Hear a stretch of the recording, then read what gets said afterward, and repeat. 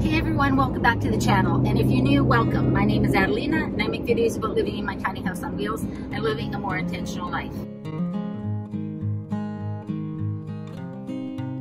Today I'm taking you on a little excursion. I'm meeting my friend at a place called Nymph Falls. We're gonna go for a, I don't know if you call it a hike, a light hike, a walk, and then we're going to go into Cumberland for lunch. And Cumberland is a little town across the highway from Comox. And so the falls are about 35 minutes away from where I am, and then we're going to go into Cumberland for lunch. Apparently Cumberland is just the cutest old town with some really neat buildings. I have not been there. The dump is close to there, and so I do have my garbage in the back, and I'll be dropping that off. It's a beautiful day today, not too hot. I think it's going to get 24 degrees Celsius, so not too hot. Did bring my shorts just in case. And anyways, I thought I would show you just one of the beautiful spots that there are around here and take you along with us.